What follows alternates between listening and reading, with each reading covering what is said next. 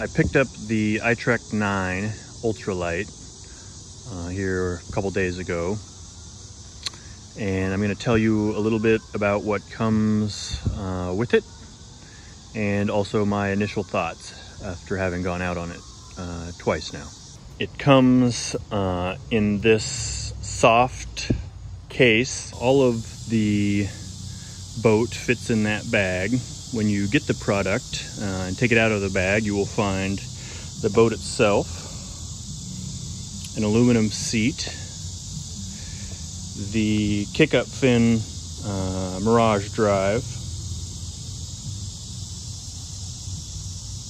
the rudder,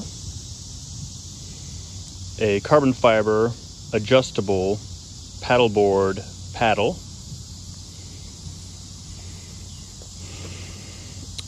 an electric low pressure air pump, a cup holder, the manual and some other documentation, and a high pressure manual air pump, as well as a repair kit. Just the hull, as seen here, weighs 20.6 pounds. The difference in weight between myself and myself with everything that's shown here was 37.6 pounds. From tail to nose, the boat is 112 to 113 inches. That is 9 feet 4, 9 feet 5 inches. At what appears to me to be the widest point, this boat is every bit of 40 inches wide.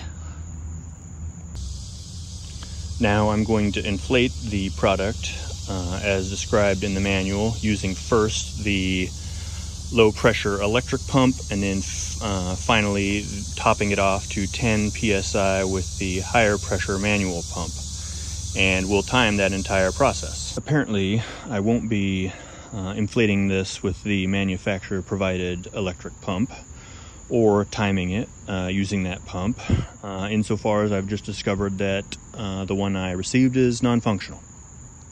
But I will show you using this alternative electric pump.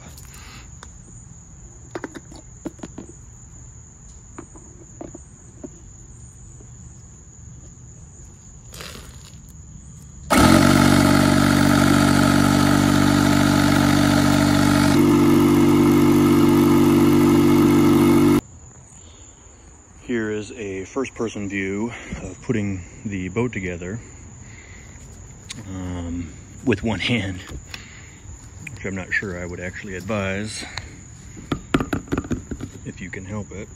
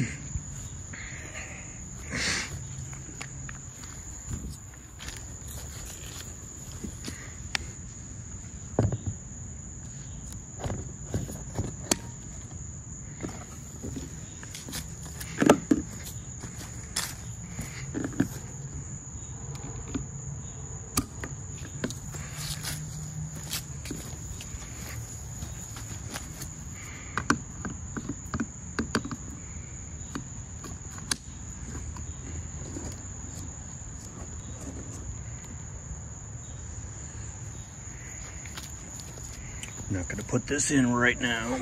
It's on the ground. And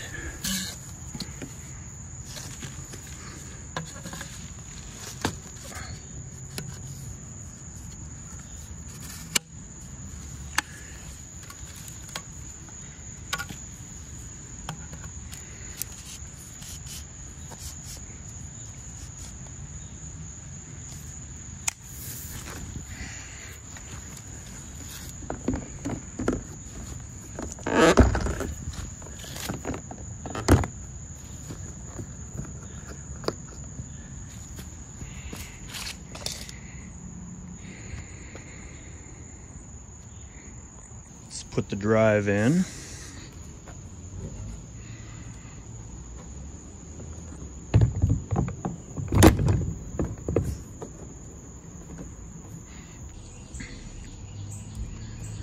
Putting the rudder down.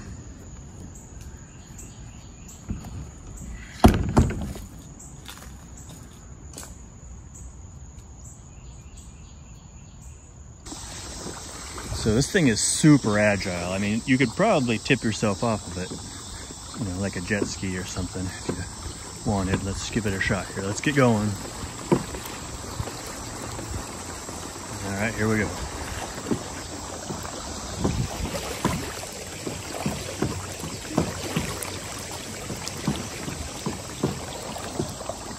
I mean, it's sort of fun and cool.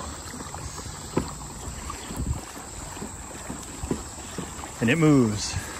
Haven't got it adjusted the way I want it yet. But it goes way faster than I can paddle.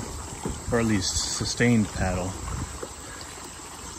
So this is almost certainly ill-advised, but I do think it's important to show how rigid this paddleboard is. So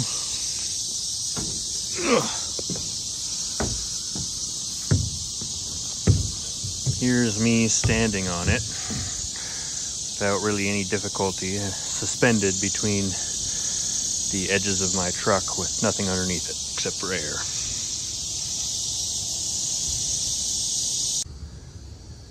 Now let's evaluate the impact of inserting the fins and deploying the rudder.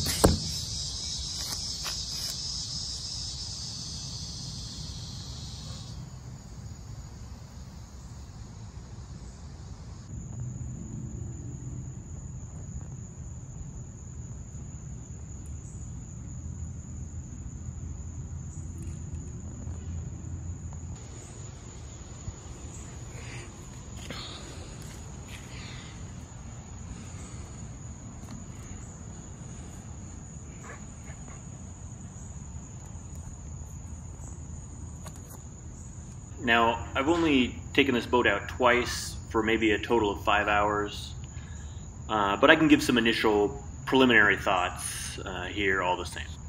Importantly, I enjoy fishing exceptionally thin waters, almost exclusively creeks, occasionally rivers.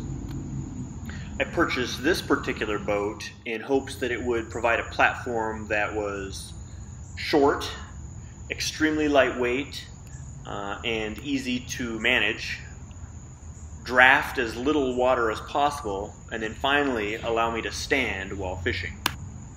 So what I've discovered so far is it is in fact very, very light. It's surprisingly light.